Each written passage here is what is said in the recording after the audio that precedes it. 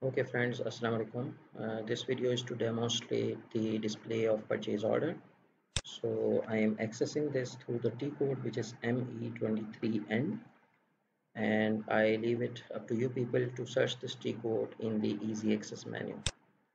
So we go here ME23N, and by default we are taken to the latest purchase order which was displayed. So if you want to see another purchase order, we just need to press this other purchase order button, just like we did in the purchase requisition. So again, there is an option to call a purchase requisition or purchase order. So we keep on purchase order phone number, for example 240. We can just call the purchase order from here, and if the purchase order exists, the system will take us to the purchase order. So again, to understand the structure, I collapse all the uh, details so that we understand the basic structure. So the first line contains the purchase order number and the vendor from which the purchase order is for which the purchase order is issued. So then in the header, again three parts of the document. So in the header part, we see that there are certain tabs, but the important tab for us is the first one is the organizational data. So in the organization data, we see this which purchasing organization is actually taking care of this purchase order, because we discussed that a purchase order is always addressed to a purchasing department, a purchasing organization. And which purchasing group within the purchasing organization? So this is the purchasing group, the group of people who are dealing with a particular vendor or in a particular material, or whatever the classification of segregation of duties is within the purchase organization. So one purchase organization can have multiple purchase groups, and for which company code this purchasing order is being executed. So it relates to which company code. So, and there are many tabs here, but the second important tab for us is the status. The status tab shows us that the order quantity was 10, the delivered quantity is 0, so the still to be delivered quantity is 10, and this is the total price of the purchase order, the total value of the purchase order, $114. So invoiced is also 0. So it means that this purchase order is just executed, but there is no follow-up action, because if there is only follow-up action on this purchase order, if there is any GR, then it should have reflected here in the delivered quantity, and then if there is subsequent invoicing from the vendor, it would have reflected here. If there is some down payment, it would be shown here. So this is the first part, which is actually the header part. Let's go to the second part, item overview. It will show us the items ordered. So the material code BOLT 1000, the material description. Again, this is the description in the German language, because the company code which is ordering is the German one. And we see the quantity 10 is the quantity, and 11.4 euro is the price. So 11.4 multiplied by 10 is the $114. And we can see some other details over here. For example, which plant this purchasing this commodity is requested to be delivered. So it is requested to be delivered at the plant Heidelberg, if I pronounce it correctly. And then the corresponding information record number from which the price is drawn, and if there is a corresponding purchase requisition before this purchase order, it would reflect here.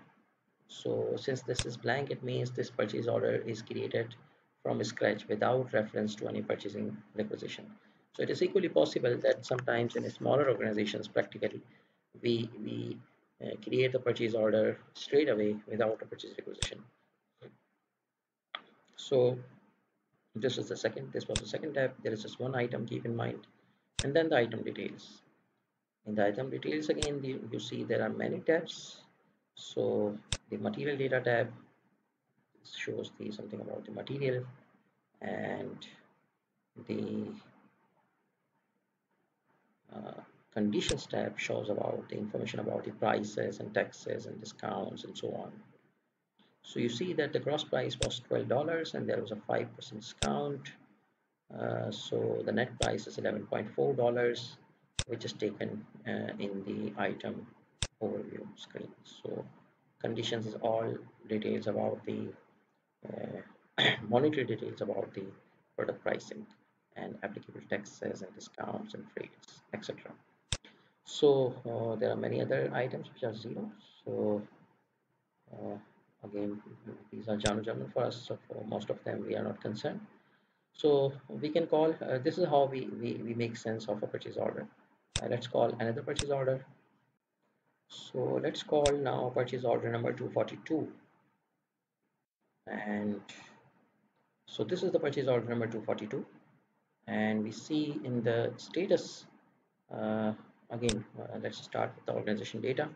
So this is for the purchasing organization US 00, more relevant for us in English. Company code is US 00 and purchasing organization 00, and the status. So ordered were 210 units for 24,000 US dollars, and delivered are also 210 units, but invoiced are zero. Still to be delivered is zero. So it means that for this purchase order, there must be a GR, existing GR, but no invoice. Vendor has not sent an invoice yet. So uh, let's collapse this node and open the item overview node. So we have off-road helmet and road helmet 60 and 150 ordered, and let's see the plant. So these are the prices 25 and 150. So the plant is, both are requested to be delivered at the Miami plant, and the storage location is trading goods. This is the name of the storage location, trading goods slide. We can see the list of values from here, and this is information record, and you see incidentally the purchase requisition number. It means here that this purchase order is actually a conversion of a purchase requisition. It is a follow-up action on a purchase requisition. So this way we can make sense of some information here. And now let's go to the item detail tab. So there are two items. So in the item detail tab, we shall have an option to move up or move down. So this is the first item, and we can go on to the second item as well. So this is the second item you see here.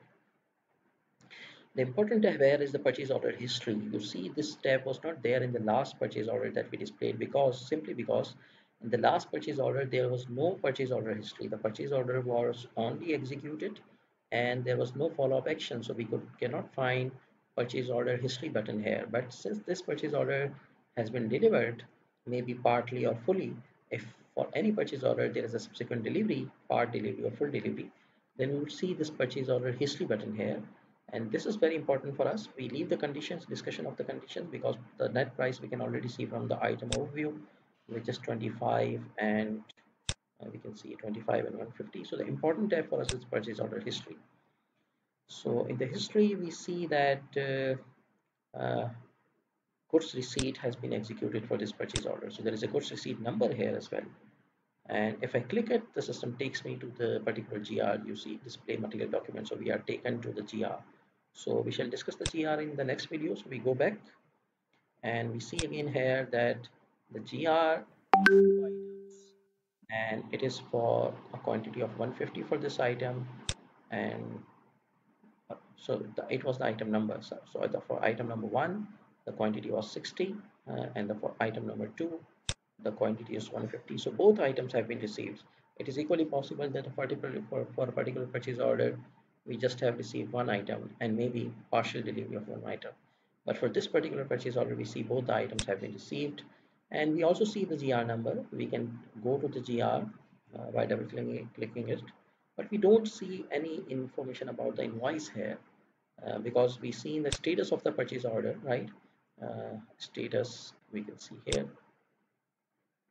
So status that although the delivery has made, there is no invoice yet. So that's why we don't see any invoice related information over here. So keep in mind that sometimes some student can come up with a question: what's the difference between the status and the history? Why two different buttons? So keep in mind that in the header, the status is for the overall purchase order. It's not for item wise. So although the quantities were 60 and 150 in the status, we will see the only the totals, right? We don't see item-wise details and the document numbers. But in the document detail over here, we can actually see the history item-wise and detail-wise. So for item number 2, it is this one, and for item number 1, it is this one, and there are GR numbers. Although in this particular purchase orders, same GR is for both the items, but they can be different. And if there is an invoice, we can see the information of the invoice over here as well. So I assume this is clear now. Now let's see what if we don't know the purchase order number. So we go to a purchase order again, and we see we don't know the purchase order number, so we go to the search. And again, I have kept it to the purchase document for material. You can adjust it to whatever you want. There are so many options, but this is the one which is relevant for us. So if I want to see purchase orders for Miami plant, for example, MI00, I can just plant, and you see there are a total of 43 entries found, right? And now 43 entries doesn't mean actually 43 purchase orders. It means 43 items within the purchase order. So you see this purchase order 96 number has been shown twice because there are two purchase order items within the purchase order. So it is not the number of purchase orders, the number of items within the purchase order. So we can call any one of them and show from here. Let's say I want to have another search, not by plant but by particular material. So I want TRFR 1000. This is the particular material I'm concerned with. There is no value, so let's say OHM3 1000. Again, I'm sorry, this should be 1000, not 100. So we need to enter the code of the material here. So there are two purchase orders, 127 and 243, for this particular material. We recall purchase requisitions were only two, also two, so the purchase order. So we call this one, and again we see in the header that this is the one we actually visited. I think just right. So anyway, the point is, we can search for a purchase requisition purchase order based on a material or based on a plant, and then we can display that purchase order. So this is how we make sense of a purchase order which is already executed. Although there are transactions, like when in this particular transaction, this is ME23N, which you can see here. Can see. So which I have set this to the transaction code, transaction ME23N.